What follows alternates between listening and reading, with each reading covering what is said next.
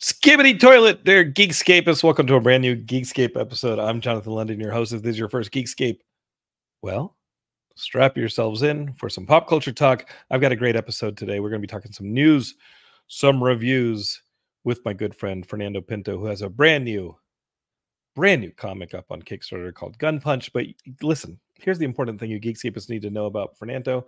Fernando's been a part of Geekscape since before Geekscape, because he did the logo for Geekscape, and before that, he did the logo for Geekdrome, the predecessor podcast to Geekscape. And now Fernando is here on Geekscape to talk about his brand new comic, Gunpunch. I think it's I'll talk to him. I'll have him tell you, but I think it's a collection of the Gunpunch stuff on Kickstarter now, and it's already funded. So don't stress. No, actually, I like to see my friends succeed. And if you can hit some of those stretch goals, I think there's some cool stuff in there for you. That being said, Geekscape is driving me crazy because people are like, can I come on Geekscape? Can I come on Geekscape? It's just booked solid. And I love that. I love that people want to come on Geekscape and talk to me. And I love talking to people. I'm an addict. But if you want to hear those conversations like last week's episode, how awesome was Chris Black talking about Monarch Legacy of Monsters, the Godzilla show on Apple. I loved hearing about him show running that show. There's a lot of Geekscapes booked for the next couple months. Next week we got I hope I don't mispronounce their name, Lila Sturgis.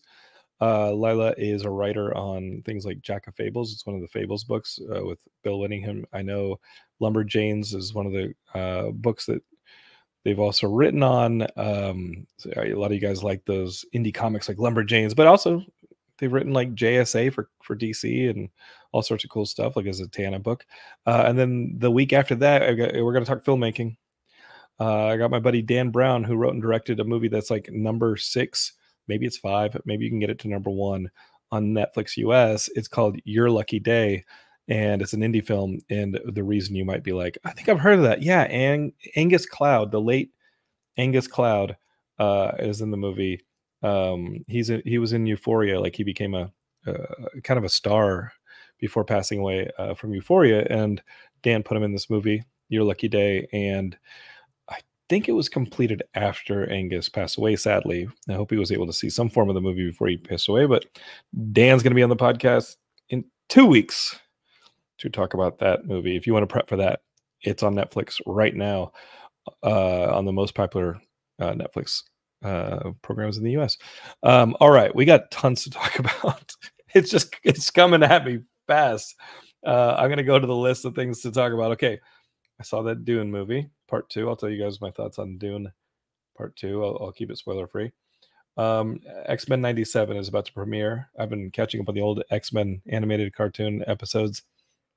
And already, right before it premiered, Disney replaced the showrunner on that one. We're going to be talking some comics, and also an old Geekscapist who was a guest on Geekscape wrote a letter to Marvel saying you need to release the 1994 Fantastic Four movie, the very, very, very maligned Fantastic Four movie that is like a cult classic now from 1994, the Roger Corman one. And he wrote this letter, and it's gone kind of viral, saying, hey, Marvel, the reason y'all can't make a good Fantastic Four movie is because you're cursed, because you never officially released the Fantastic Four movie from 1994.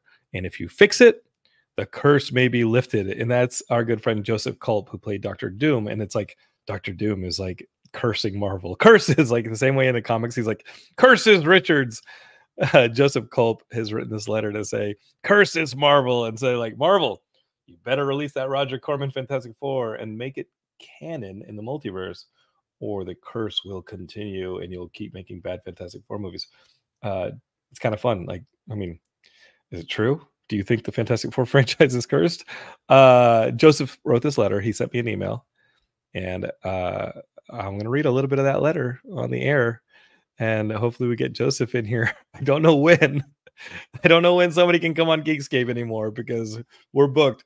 But it's a good problem to have because I love talking movies, video games, comic books, TV, pop culture. And I'm so pumped to talk to my dear friend, Fernando Pinto, who I've collaborated with many times over the last, Fernando, brace yourself, 18 years, but we've never met in person. But we're going to talk right now on Geekscape. So strap yourselves in. Let's do some Geekscaping. You're in the right spot. Here we go.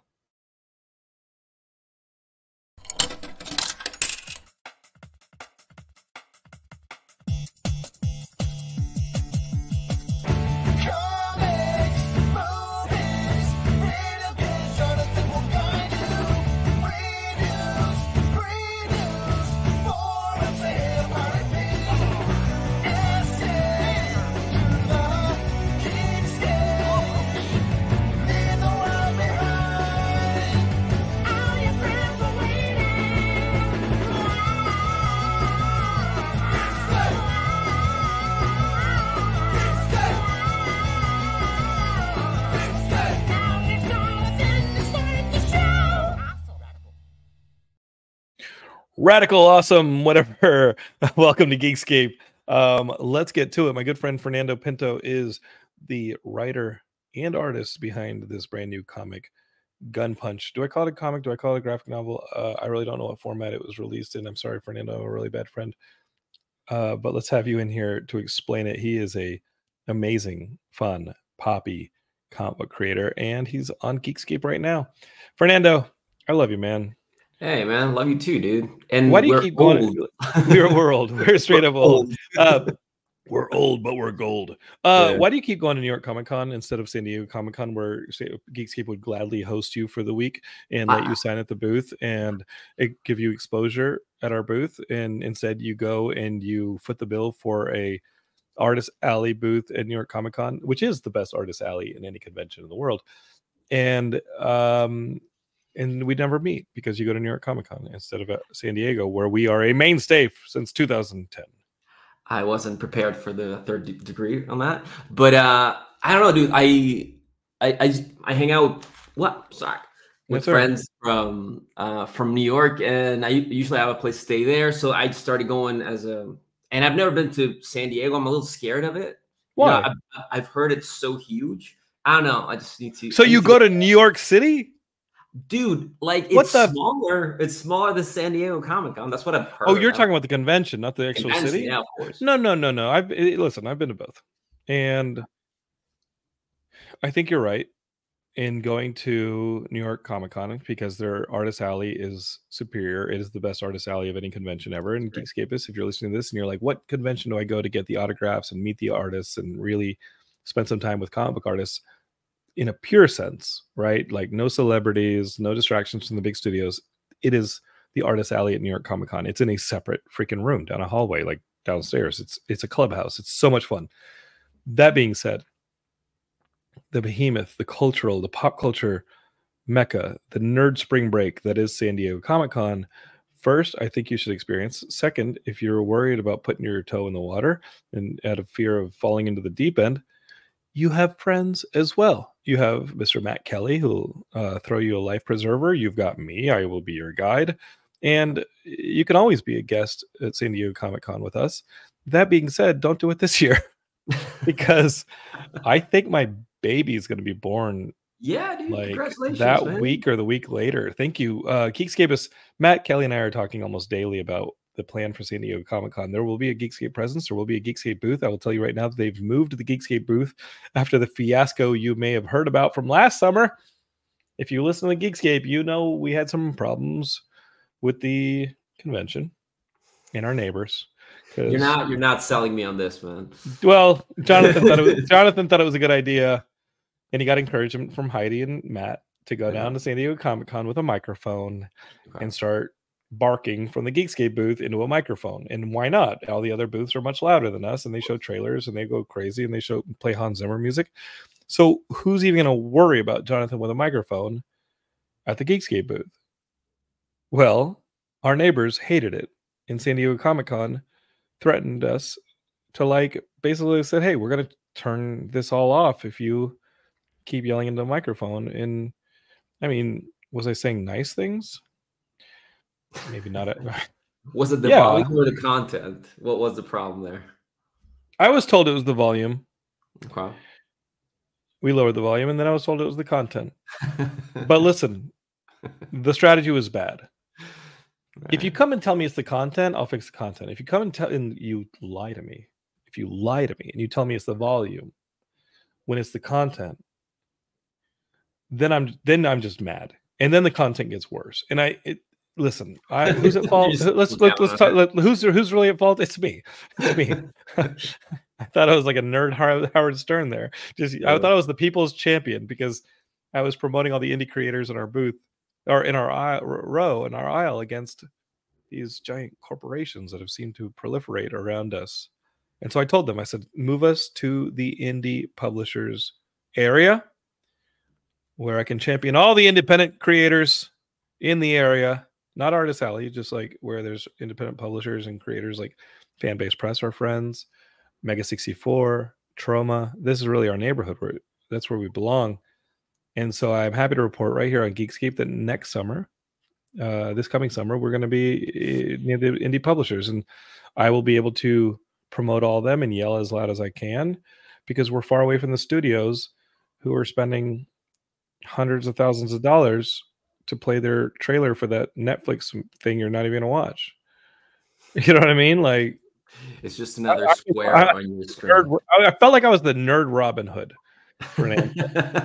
You're just like the voice of the people. I thought I was, but so this summer we're going down, and Matt is by design. Matt, we're gonna have like a throwaway, but like a booth that maybe is a little punk rock, and if I'm there for 1 day, 2 days, whatever, the booth is designed for Matt to be able to throw it in a dumpster on Sunday and get out because I know I won't be there Sunday. Like my baby's scheduled to be early August, and the con is from the 25th to the 28th, 9th, somewhere in there. So I'm not messing with that, man. I'm not messing with it. Yeah, that's probably the responsible thing to do. Why don't you come down and just do just do my job? Just come down and like yell at people on the microphone. I can't this year because I got a scheduled trip on those dates. But let's talk next year. For real, Fernando. Like it's insane that we've been collaborating for 18 years and we've never even hugged each other, homie. Yeah, man. We love comics. Hold each other tight. We love comics. We love punk rock. Yeah, man. We love everything. Like all the good stuff, anyway.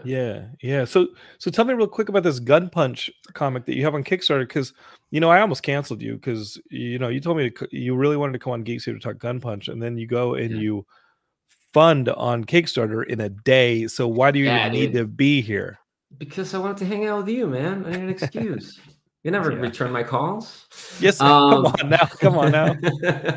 Now, basically, Gunpunch was a webcomic that I started right before the pandemic, and I worked on it through the pandemic and published like half of the story on my website in black and white. And now we're publishing the whole story in a graphic novel. It's going to be published by Rocket Ship Entertainment, the same guys that put out Outrage by Fabian Nicieza, the guys that put out Let's Play. They do all the legendary comics, like the Dune adaptation that's coming out in comic book form. They're putting it out. Oh, yeah. Well, this comic this Lila Sturgis comic that I just promoted, that they're going to be on the show next week. That's a legendary comics. It's probably going to go through Rocket Ship then. That's really cool. Okay, so Rocket Ship. Okay, I'm doing all the research. Like, that I'm working on an indie comic. Like, you've seen some of the artwork, and so I'm doing all the research for like, oh, who should distribute it? Who should publish it? Who should go out and do it? I'm just putting all the things together for this indie comic. And Geekscape, you're going to hear a lot about it as we get closer to summer. You'll be seeing artwork and things like that. But I've been in research phase for months, and Fernando, that sounds really exciting, man. Like, so I was going to make a joke, like the Geekscapists can just go read the comic for free on the web because it's a web comic, but you say that only half the story got published. Exactly. That's a nice hook. Yeah. That's a nice hook. Okay. Yeah, you can read about half of it in my website at fernandopinto.com, but it's also in black and white. And now we're doing the whole thing in color, and it's coming out in a nice book by the people at Rocket Ship. So, and it's a cool, like, if you like sci-fi, if you like action, it's a story about a guy named Evan who, after the worst day in his life, he loses his job, he loses his girlfriend. He goes to a bar and hooks up with a mysterious girl. And then the next day he wakes up with superpowers and being chosen to save Earth. The thing is, he sucks at it. So he gets beat up a lot. And also his salary as the savior of Earth is prorated from the amount of aliens that he kills a week, and he's not very good at it. So he's a bit of a bounty hunter too, or assassin or something. Yes, he has to protect the Earth from this upcoming alien invasion, or that's what he thinks anyway. There's some mysteries down the road.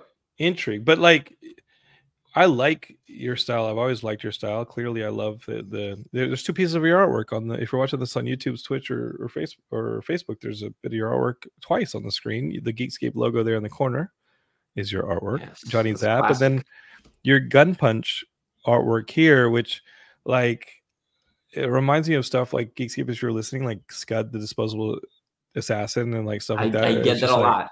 Yeah, it's just like a really cool angular punk rock feel to your art that has just a ton of energy, and I've always been such a fan, man. Oh, thank you, man. Thank you. Yeah, I'm more of the school of like comic books should be almost trying to be in motion. You know what I mean? Like there's a lot of really cool art that's very static, and you see that a lot in comic books today.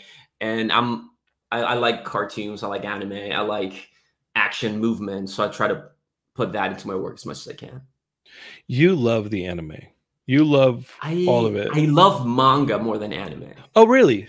Yeah. It's a pacing thing, because manga, you control the pacing, and anime tends to be slower at times.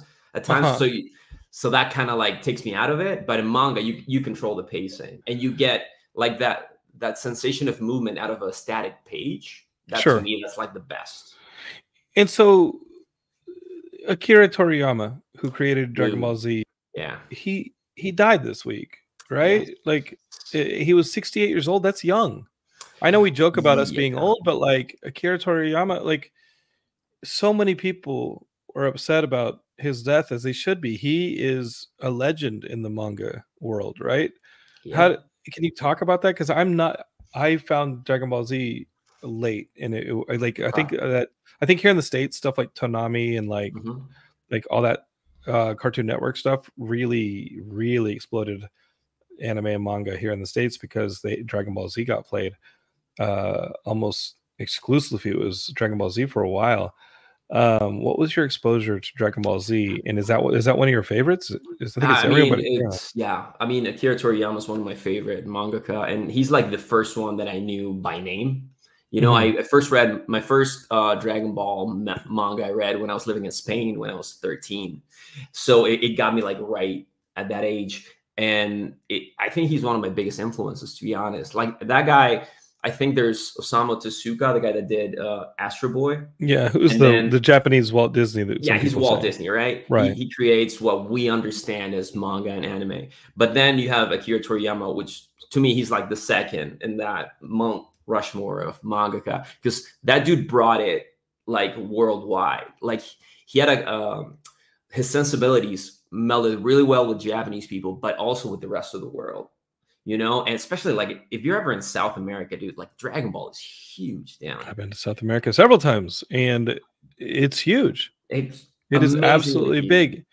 And I think a lot of that has to do with the Spanish language dubs as well. That like when I was a kid, like a lot of that stuff.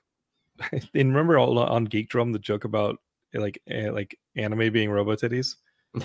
Because what's the name of that cartoon? It's like something Z. It's like Massinger Z. Massinger Z. Like I think there's the female like robot. That shoots out of her chest. Shoots missiles from her chest, and they're the breasts. And I would watch that in Mexico dubbed. Not that Mexico is South America; it's still North America. But the Spanish language dubs of anime proliferated in Mexico and South America regularly. And on the US, like all we had for so long was like, oh, here you get to watch Akira and Ninja Scroll.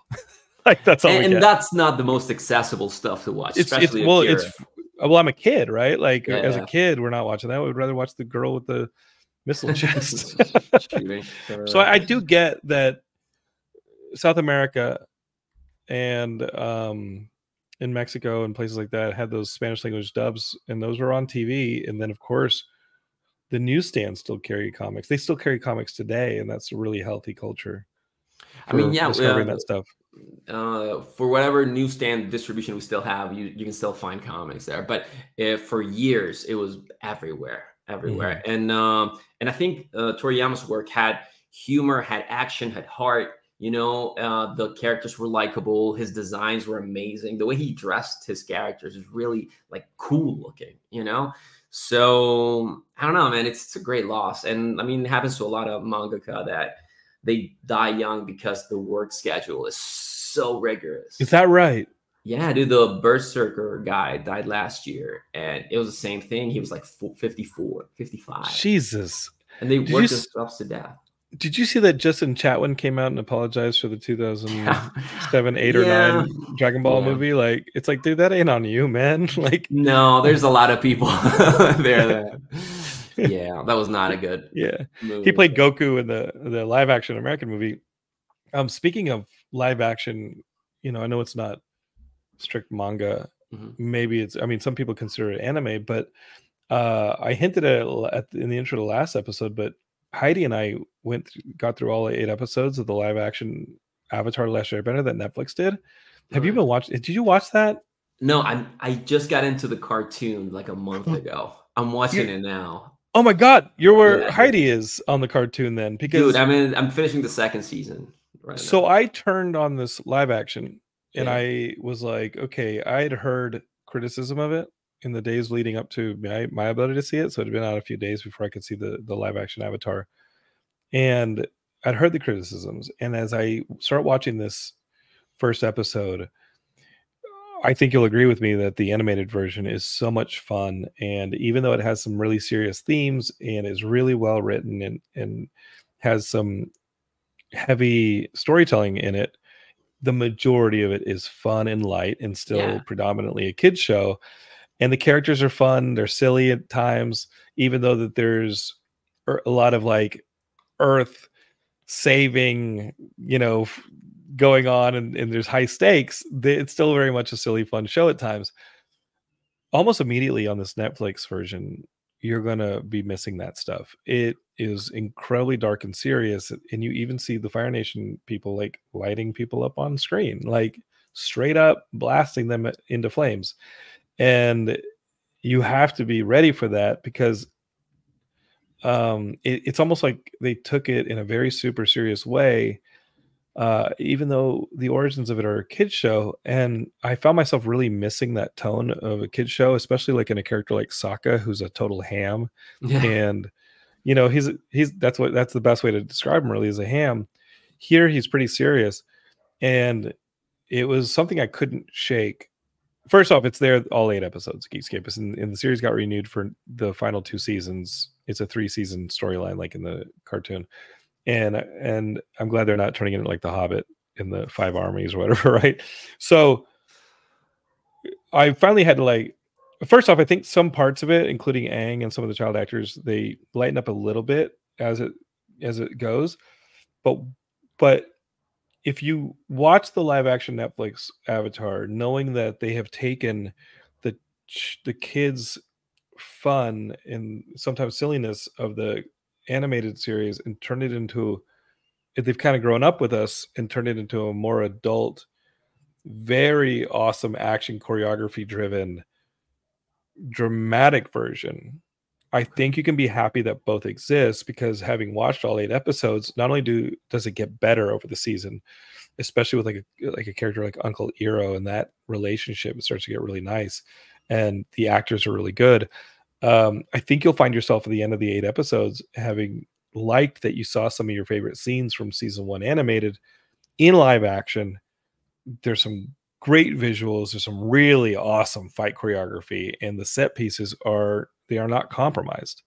Especially like at the end of that first season, you see some major battles between the Water Tribe of the North and the Fire Nation, and they don't compromise this stuff. And it feels like some really kick-ass greatest hits. And if you accept that the Netflix version of Avatar: The Last Airbender grew up with its audience,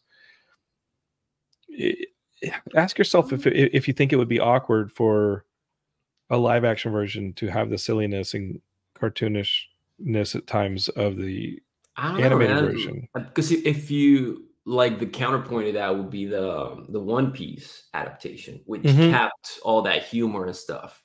You know what I mean? So yeah, and I did enjoy that as well. But I enjoyed it not having seen One Piece because holy crap, 300 plus episodes. Oh my god. No. I'm sorry. It may No. not be in my lifetime. I'm already old. All right. No, it's like 1,000 episodes, dude. It's Don't not even. 300. Oh my god. I Yeah. can't even Like start. I've read some of the manga, but like no.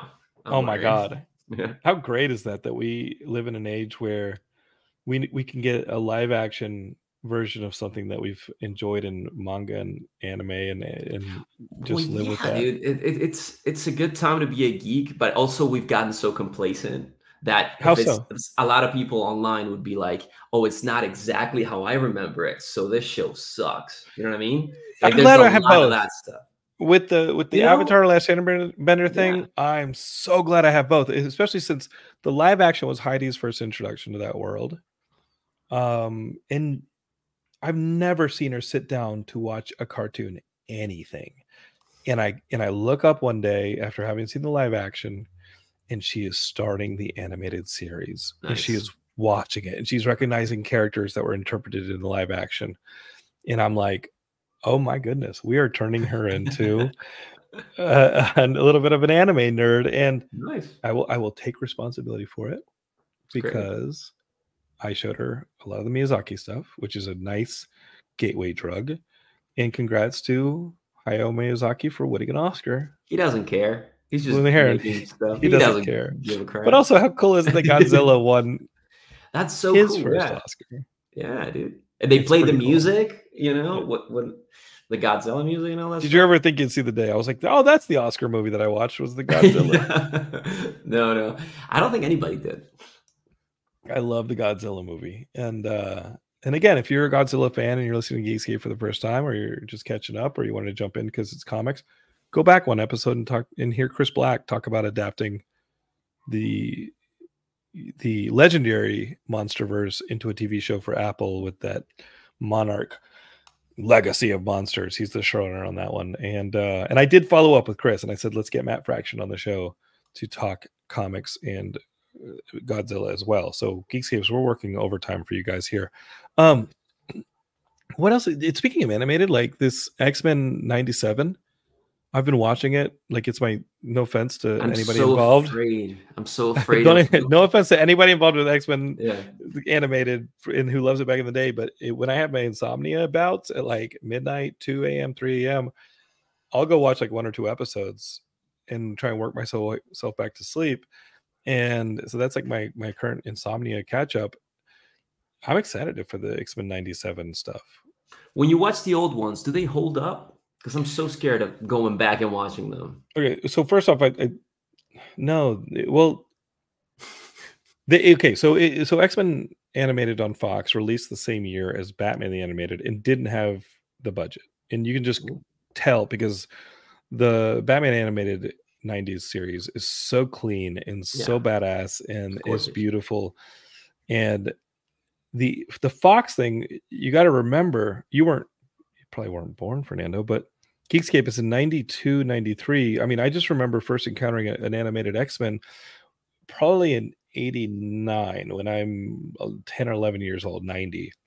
There was like a special, right? Like Pride of the X-Men or something what like that? Pride of the X-Men was a $300,000 pilot put on by paid for by Marvel Entertainment. It was a subsidiary of Marvel Comics, and they wanted to do things like start testing this animated stuff. Obviously, things like Ninja Turtles was popular, Transformers.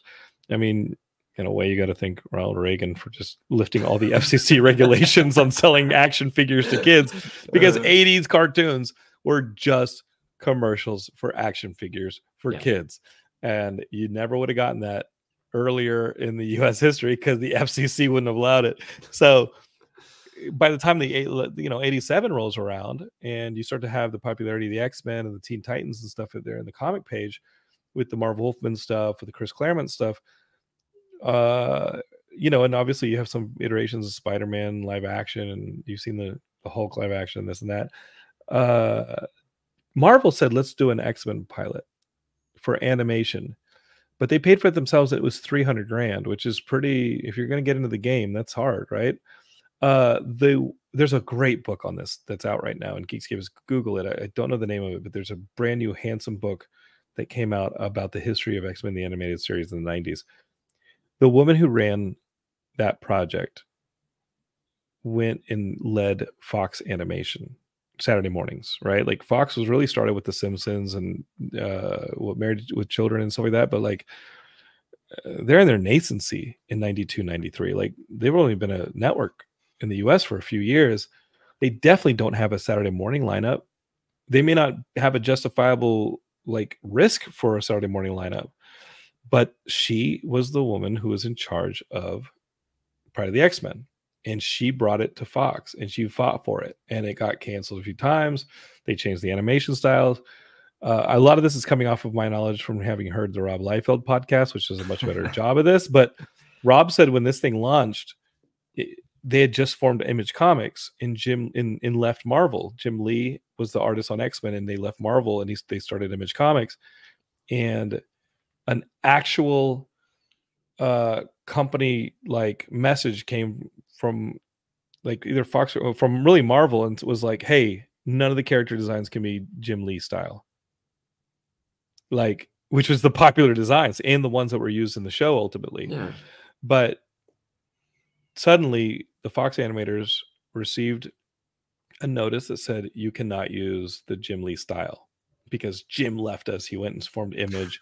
And if you make that style popular and people go back and discover the X-Men as Jim Lee drew them, they will go to Image and read the Jim Lee stuff, the Wildcat stuff and all that stuff. And now Jim Lee is our competition. So there was a company memo that said you need to change the styles from, you cannot have the styles in the form that they were in the very popular, I think highest selling all time X-Men book. Yep. 8.5 million, I think. 8.5 million. Like how disastrous would that have been if that company memo had been successful? Read this book, because what ended up happening was these Fox animators were like, oh my God, they're going to kill us because we have to use these Jim Lee designs.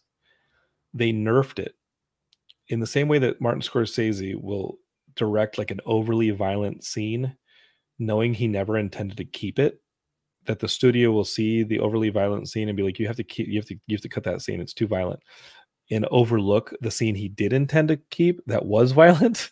Right. The animators were like, okay, we'll give you new designs.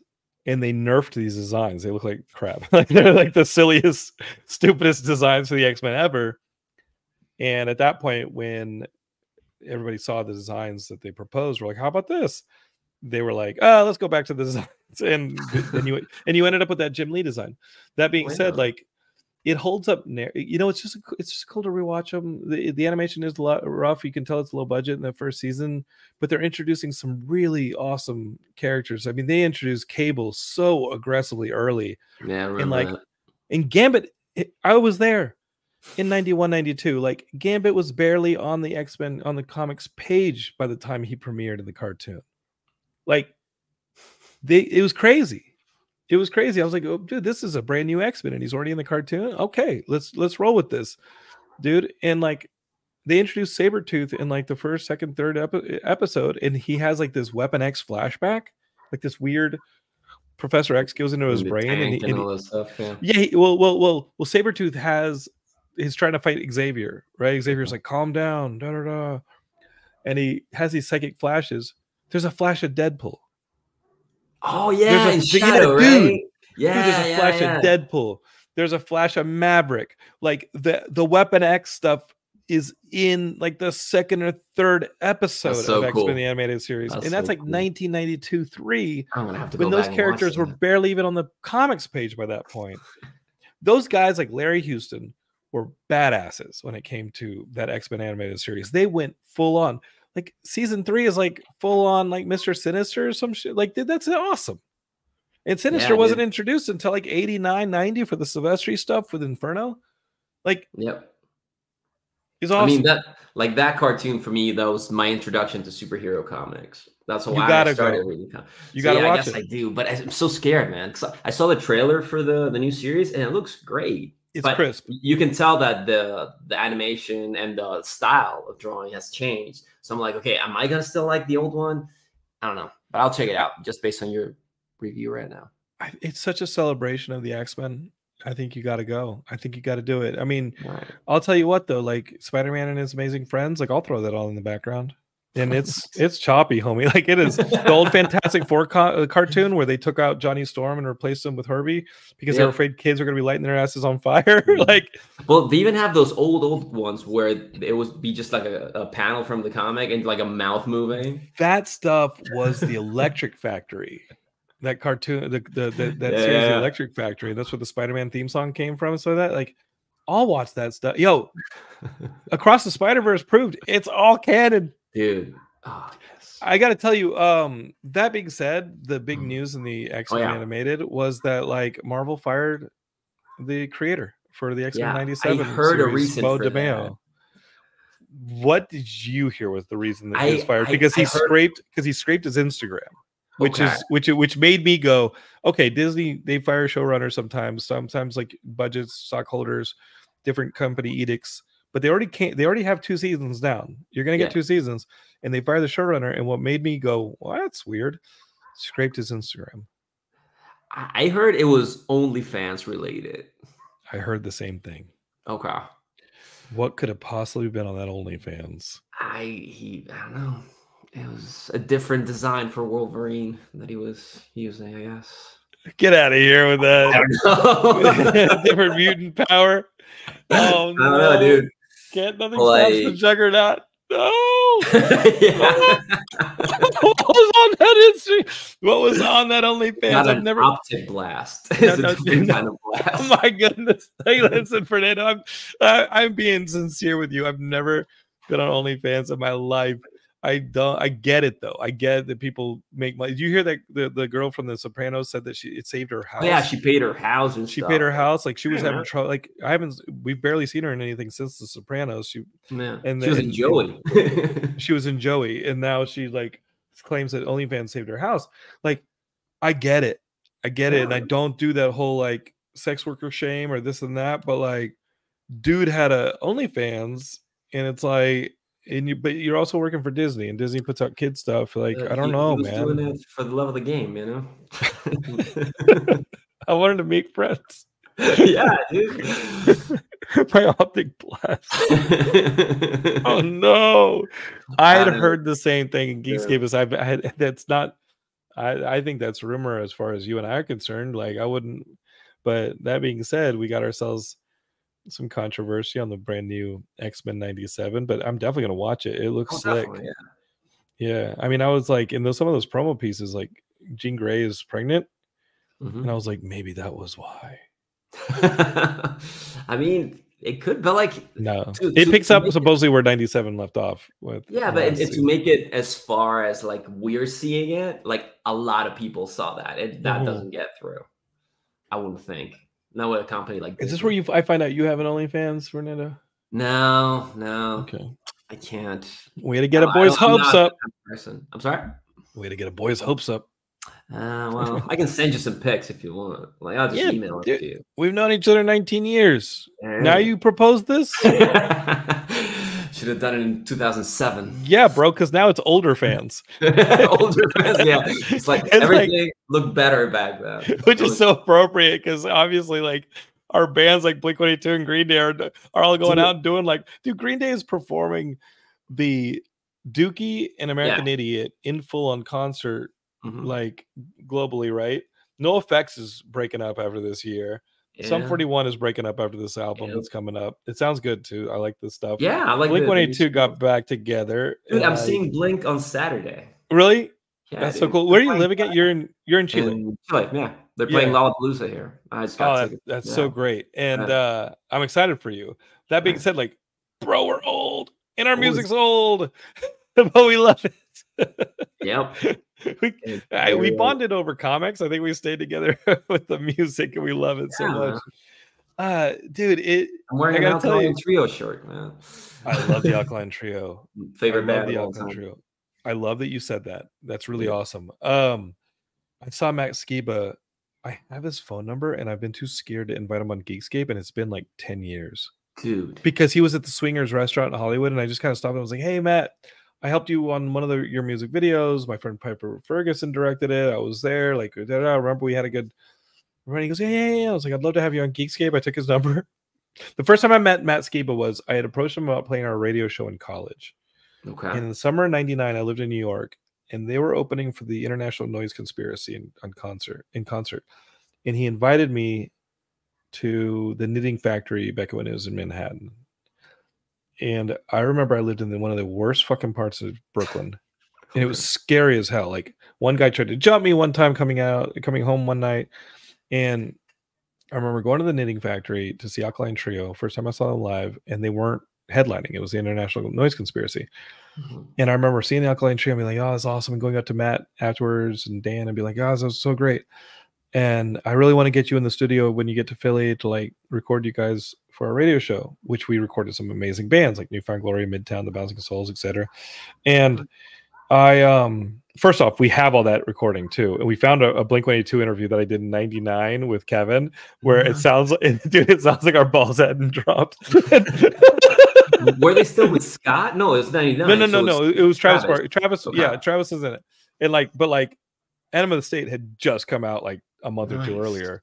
And I can put that on the feed. Like if you guys want, I can release my college radio interviews. Send it to me if you don't want to put it up. For sure.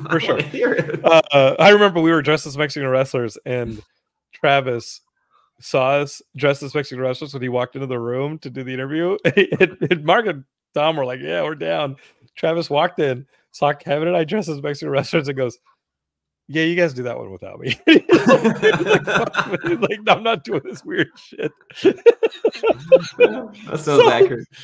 So Matt Skiba tells me, he's like, yes, like, I want to do your radio show. It never ended up happening, but he's like, you got to stay for International Noise Conspiracy or you're an idiot. He said those exact words. If you leave during International Noise Conspiracy, you're an idiot. At this point, it's like 11 o'clock at night. They're probably going to go on for an hour.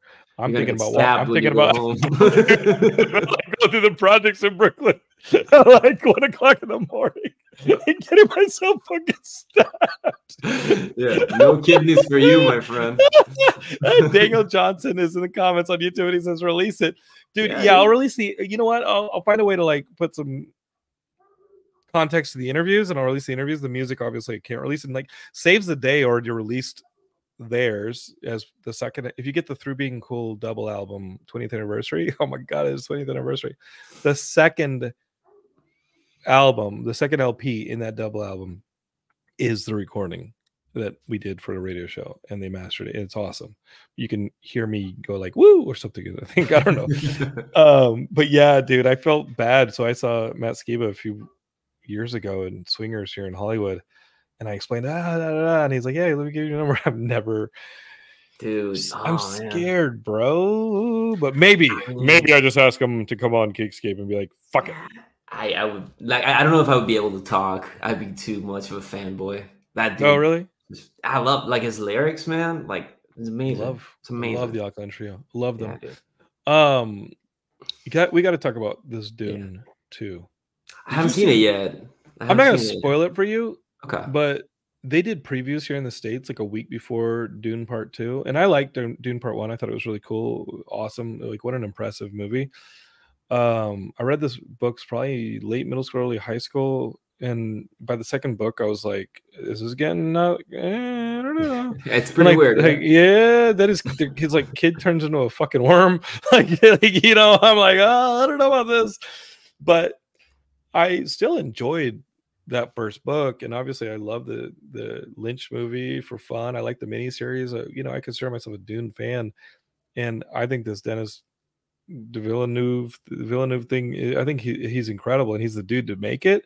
Right. But when I went to see Dune 2, I got to tell you, like, everybody was raving about it because they went to the sneak previews, and I found it kind of flat. Like, you're gonna kill me for saying that, but I'm not. I think about the first one, and I think about this one, and I'll just tell you, as a storyteller, when everything is important, like when you try to make everything important, at the end of the day, nothing's important. Does that make sense? Like, I feel like I came out of there being like, oh my god, every moment was important, every fight was epic, everything was pregnant with life or death and the saving of the people and Paul's journey and his destiny as a savior.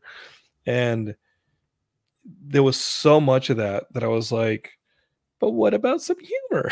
But Well, what about, does that make sense? Yeah, I mean, that was I think the first one is an amazing movie, but that was my Those movies are problem with it as so well. impressive. They're Exactly, they're incredible. amazing. But I just like the whole everything is so serious and it feels cold to me. You know what I mean? Like even It in the feels most cold. serious Yeah. moments in life, there's always a little bit of humor, a little bit of lightness, you know? And we all know So that Star Wars is based on Dune, and yeah, heavily inspired by Dune. But it really makes you appreciate a character, like an audience surrogate, like Han Han Solo. Solo, who Yeah. can be like, yeah, it's a lot of crazy shit. You know what I mean? Like, Yeah, it's like, what the hell is going on? like Yeah. it almost needs a character, and I think a Josh Brolin character would have been okay, but he's in the midst of it, and he does feel like a bit of a breath of fresh air when he shows up in the second movie. But I was like, yeah, no, and there's not a lot of peaks and valleys in this stuff, and it really it wore me out. And at the risk of spoiling one thing, that like, Go for it. they want to criticize a character like Rey for being a Mary Sue and like being like so powerful from the drop, but like that is very much educated by a character like Paul Atreides, who is absolutely like some Jesus surrogate white savior. Definitely. Like from the start, he's awesome at everything. Yeah. And there, so one of the scenes that for me took the legs out of it, not that I wasn't completely blown away by performances, Technically, it's design, like, amazing. oh, it's We're amazing. no one's arguing But that. there is a scene where they're testing him, right? As like the Freemen are testing him, and they're going to send him out in the desert, and people do not come back. Like, you will not come back. There's like all these poisonous, horrible things in the desert that will kill you beyond just the worms, right? Like, he's listing like scorpions and like ROUSs and stuff like that. That was a joke. Rodents of unusual size, remember? Okay, you get it. So they're naming all the things in the desert that will kill him, and how he has to go through the desert, and if he returns, then he can, right? So he starts, like, they're seriously like, you're gonna fucking die. Yeah. And you see him leave on his quest, and Zendaya's like, good luck, don't die. Right? Like, you're like, and I'm like, oh, and like, I got my Dune bucket. I'm like hyped. I'm like, oh man, I'm gonna see some shit now. This is gonna be badass. You get the bucket? You got the bucket. I'm not gonna talk about that in a public forum. No, I'm kidding. I did ask for extra butter. I did not get the bucket. So I'm like super stoked to see this sequence. Okay. And he goes off into the desert. Cut to him like later, like just with the Freeman, like chilling, and I'm like, everything worked out, guys. I guess he survived that really cool sequence you guys promised us. You just cut to him like setting up a moisturizer with Zendaya. I was honestly like, I just got the bucket, guys. You had me primed. You had the bucket in place. I was ready, and you yanked me. Yeah, dude. And so I felt like that was indicative, to, at least to me, that's like, it's like you guys are shoving a lot into this, and there's not enough like character proving moments. Yeah, it's all spectacle, and like I don't want to say that, because that sounds like there's no substance. Okay. That makes sense. Like, spectacle to me feels hollow. Yeah, I think it has substance. I think there's some really beautiful art in this movie, but peaks and valleys. Like, what are the highs and lows? Where are moments where an audience has to find their way into a story? Where are the moments where an audience can find their way into the story? Because if everything is life and death impressive, beyond the stars, and tantamount, how does the person who's just like, oh shit, I got to do laundry after this movie's over? Yes. Where do they find themselves in relation to things that are at that heavy of odds? And again, thank God for Han Solo in a Star Wars movie as the audience surrogate to say, like, laser swords and wizardry, like, I'm from one side of the galaxy to the other, and you can't fucking convince me of any of that shit. So that when you convince Han Solo in the Star Wars, when you convince Han Solo, you're convincing the audience. And if you don't have somebody going on that journey with the audience, I feel like you might end up with an experience like this, where it's like, oh, where are we again? I guess he survived the desert. Right. Yeah, that makes sense, man. Yeah. Yeah, I do want to see it on the big screen, as you should, because that's how you have to see it. But I don't know, like, the first one pissed me off that it didn't end. Whoa, piss you off? Yeah, dude, because it's 3 hours of a movie, and then Okay. Zendaya says, "This is only the beginning," and it Yeah. ends, and Okay. I'm like, But you knew there was a second movie coming, right? "No, I didn't." Oh shit! I What kind got of to the movie Chilean? and it said part 1, and I was like, "What Oh, the hell?" what kind of Chilean marketing fucking shit Dude, did everything Warner Bros. said Dune. Nothing said Dune Part 1. Bro? Oh, I'm sorry. Geekscape failed you because we did not tell you in advance that yes, there's 2 parts. I knew going into part 1 there was part 2. I didn't know. Part 2 was dependent on the success of part 1, which is why it didn't come like within the year. Right. They filmed it after the success of part 1 for sure, but like, oh yeah, I'm sorry, homie. Thumbs It's up not on your that. fault, Like, man. I'm It's really fine. sorry. No, well, I run a thing called Geekscape. Okay. Sometimes I do a podcast where we talk news and reviews. That news did not enter your No, ears. not Some of not that the news could have been like, hey, they're doing a 2-part Dune. which makes Instead, sense. I mean, it's a huge saga, but I thought huge. like it'll finish, like it'll give me an arc, and I don't feel like I Mhm. got an arc. Yeah, I'm sorry, man. I feel like that's a Alright. failing on my part. When Alright, you it's see alright. me in San Diego Comic-Con in 8 years, you Mhm. can slap me in the face. I will. I I'll be a will. father then. So don't do it in front of Okay. my daughter, please. Okay. That I'll being try said, not to. I'll make her look the other way. okay, be like, sweetie, you're gonna want to turn around for this. Yeah. You You're motherfucker, why yeah. did you tell me that dude was in 2 parts? Starts like spewing me in Spanish, start yelling at something. I'll understand what you're saying if you say it in Spanish. And hopefully she will too.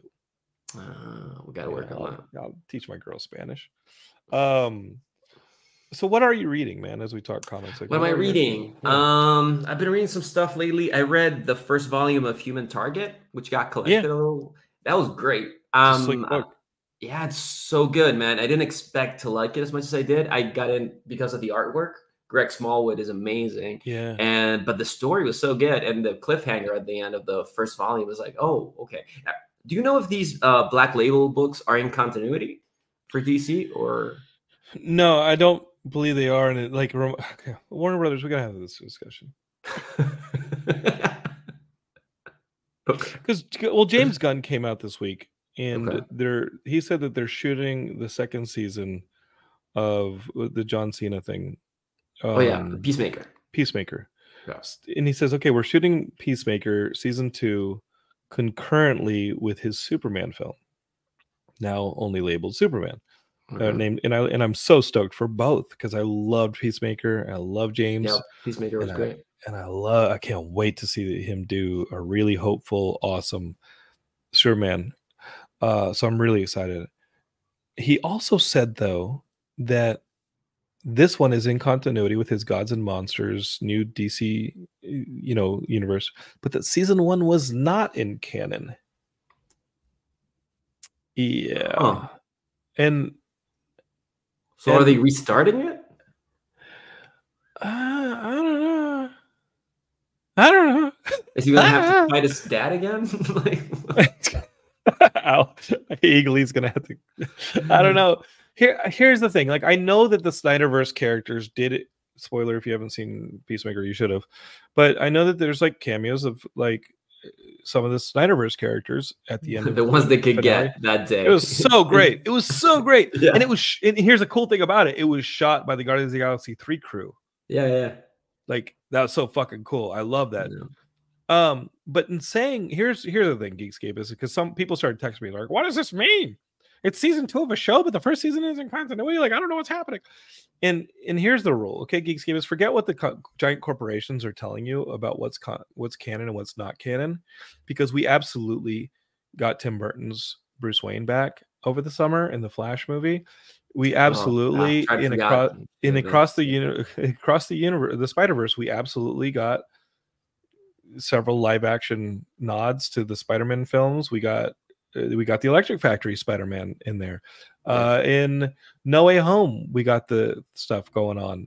Like, we for sure are living in a multiverse, and I don't think James Gunn in the new DC and James Gunn knows this. He's a fanboy like us, but like, a new DC universe can't escape that, and they are going to have beats from that first season. They'll have residents in this second season because they're the same characters. And there's a Waller show, and Amanda Waller was in a lot of the Snyderverse, and she's now going to be in the James Gunn verse and all that stuff. And So just I think that's choosing great. whatever they Yeah, want to keep, it's all a multiverse, and like clearly there was an Aquaman 2 after the Flash movie, and the end credit kind of scene has the Momoa Aquaman in it, but it also has a remade Bruce Wayne in it with the George Clooney. It all counts. Here's the thing, Geekscape, is when you talk about the multiverse, you think it all counts.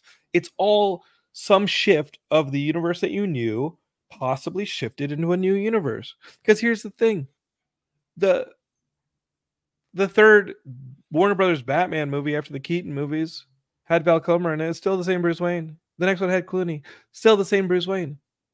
All right, that was those 4 movies that they made in the 90s with Batman, 89, early to the 90s. Those are supposed to be the same Bruce Wayne. So when you have that same Bruce Wayne show up in the same Flash movie, and one of them was played by Michael Keaton and one of them was played by George Clooney, it kind of makes your head scratch. The multiverse is all a shift in a shading of each other. Like, it all counts. If that's your favorite movie, if you went to Black Adam and you're like, fuck yeah, I want to see more of this Black Adam movie, it counts. I know you didn't say that. You I didn't say anything. I'm just saying I did see Black Adam. You saw it, right? Yeah, I saw it with that Black little Adam. Bart Simpson kid. Yeah. No, it's T2, and he's like skateboarding down the clotheslines. Yeah. It's tight. That movie was not good, dude. Don't be rude. That being I like said, Pierce Brosnan. Pierce Brosnan was great, dude. Dr. Fate was sick. Dr. Fate, dude. Hawkman. I want to see that movie. JSA was exactly. you. And what I'm telling you is, you can get it. And like, what DC is doing right, what Warner Brothers is doing right, is that you gotta come out bold with this brand new DC cinematic universe. You got to come out, you got to go all in, and then the stuff that you think worked, like some of the stuff, comes back, because like people cheered when they saw Andrew Garfield in No Way Home. He was the best part of that movie for me, and I love everything in that movie. But Andrew Garfield, from 2 Spider-Man movies, which I kind of bemoaned, I loved him. Which brings us to, you know what? Don't do that to me on my show. Which brings me to our good friend. Maybe we close with this. My good friend, Joseph Culp, who played Dr. Doom in the Roger Corman Fantastic Four movie that most of y'all haven't even seen. You can watch it actually on YouTube. Is it good?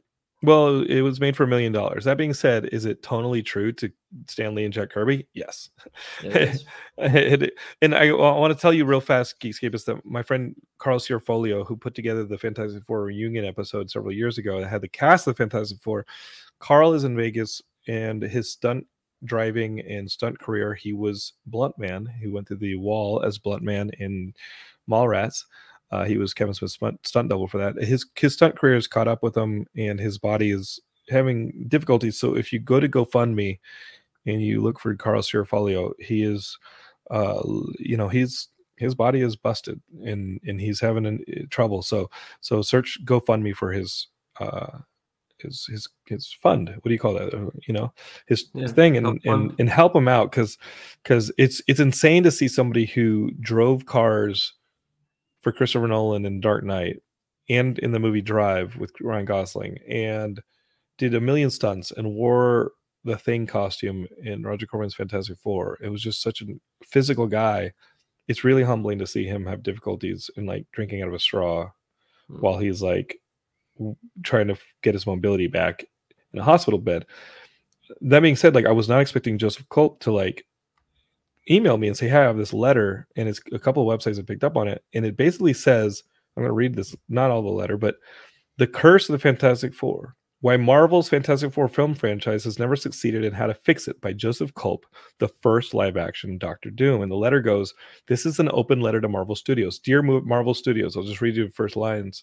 The reason why the last 3 film versions of Marvel's Fantastic Four have never been as successful as hoped is because the first 1994 film version has never been officially released or acknowledged. After 30 years, the now historic and glaring omission in the film canon remains a blind spot and has become a blockage in the energetic system of Marvel's film franchise lineage. The blind spot has far-reaching, deleterious, that is such a doom word, effects. Deleterious effects. It has literally deleted the goodwill. Deleterious. The 1994 film, The Fantastic Four, which was produced by Roger Corman for New Constantine Films in order to have Constantine hold the franchise and hold the rights. And let me tell you, when the Marvel version of Fantastic Four with Pedro Pascal comes out, there will be a New Constantine Films logo on front of it. It was held back from release, is now one of the biggest cult films of all time. The film was shelved and rumored to have been destroyed, yet for over 30 years, the fan base grew into the millions. And yes, I mean, there's some amazing stuff like Doomed, the documentary. You can go back in the Geekscape feed. But he then goes and starts arguing his points. The Fantastic Four 94 is better than most. Yes, love it. It's a pretty pure movie. Is the Fantastic Four franchise cursed? He says that there is a systemic curse. The 3 officially released film versions of Marvel's Fantastic Four, 2005, 2007, 2015, have never been entirely successful creatively, commercially, or with the fans because they bear the burden of a systemic curse. It's energetic in nature and can be understood through basic systemic constellation theory. Wow. I'm not too up on constellation theory, but you know, Dr. Doom does work with the arcane, so maybe this is what we're talking about. He then goes on and says the solution to the blind spot: light must be shed. How to lift the Fantastic Four curse. Step 1: officially release the film. Which is like, okay, I think fans would love that. Release the film, put it on Disney Plus. Yeah. Release the film, let's see it. It's interesting. Step 2. Here's where Marvel's going to be like, oh, hey, hold on. Lifting the curse through the multiverse. Oh boy. Include Fantastic Four 94 and Marvel's upcoming Fantastic Four film franchise through creative inclusion. Now that Marvel has eagerly embraced the concept of the multiverse and has applied it in films such as Doctor Strange 2: Madness of the Multiverse, or Multiverse of Madness, but Joe's let my man cook. And Spider-Man No Way Home, the possibilities for lifting the F4 curse are wide open. Here we go. Kevin Feige now includes all of Marvel's past work as canon. So, like, honestly, he's arguing, like, why not this? Yeah, but he says Marvel should allow the release of the heretofore silenced 1994 Fantastic Four and find a creative way to include the first film in the multiverse of the newest one. If this happens, the publicity, social media, and box office will explode for the benefits of your studio, the progenitors, the fans, and the legacy of one of the very best and enduring comics Marvel ever created. In quotes, here's to the future, my friend, Dr. Doom and the Fantastic Four. Respectfully, Joseph Culp and the original Fantastic Four 94 family. Okay, let's do it. Yeah, man. Let's do it, man. Let's do it. Why not? Put that shit out there. Dude? I'm down. I liked Joseph Culp. I liked having him on Geekscape. And I loved Geekscape being like one of the first cast reunions. But why not? Like I said about I can't like harp on Warner They put out Inhumans, man. Let's put out this. And I've also heard that like Eternals isn't gonna get a sequel. I hate to be not surprising. Yeah. Would I love to make an Eternals movie? Like I think all that Jack Kirby stuff is so awesome. I'd love to do it. It's great. I think Eternals should have been a series though. I hear you. Yeah, I hear you. Well, Fernando, we've talked a lot of geek stuff, man. We have.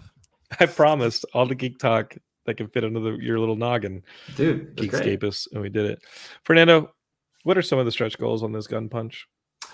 Some of the stretch goals, you can get bigger stickers, you can get more pins, and if, of course, you have all the other stuff. You have print sets, you can get the hardcover, you can get the soft cover, you can get a digital edition. You can get some bookmarks if we reach a certain stretch goal. There's a bunch of stuff that you can get through the Gunpunch Kickstarter. You can get to it through my website, fernandopintoart.com, or just search for Gunpunch on Kickstarter and it'll get you right there. We're already funded, but we're trying to get to those stretch goals to like get it to as many people as we can. I'm proud of you, dude. Thank you, dude. Proud of you as well. Love you, dude, man. I'm so glad you came on Geekscape. You know, the artist for my current comic that Geekscape will learn about in the coming months, it's also Chilean. You told me about that. Yeah. People are wonderful. I know. Yeah, I we're the can best. if he doesn't understand something that I write, I can just say it in Spanish or put it in Spanish, and it's all working its way out. See, there you go. I'm excited to share that with the world. Fernando, thanks, man. FernandoPinto.com, is that correct? Yep, FernandoPintoArt.com, and you can get to all my sites. FernandoPintoArt.com.